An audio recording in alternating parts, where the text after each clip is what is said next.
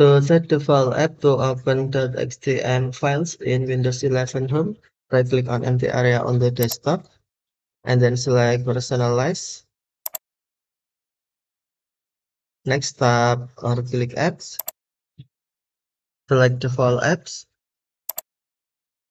and then scroll down the screen, find Films and TV. Find Firefox.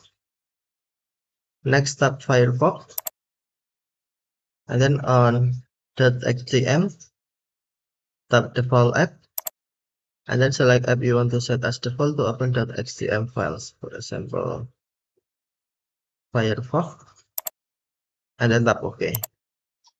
Now Firefox set as default app to open .xtm files. Okay, thank you for watching. Have a nice day.